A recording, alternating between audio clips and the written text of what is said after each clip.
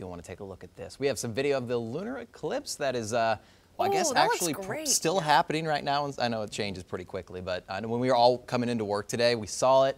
Tried to take pictures with our phones. I could not. My picture was awful, but this is a great view of it. If you're up right now, step outside and take a look at this. This is apparently the longest partial lunar eclipse that we're going to see in our lifetime. So yeah, you got to check out this moon right now. It's amazing. Meteorologist Annie Brown in the Executive Homes Weather Center this morning. Annie, you've got some more insight on this moon. You know a lot more about it than we do. It's pretty cool stuff, though. You can say that. See, if you go step outside right now, you can catch it.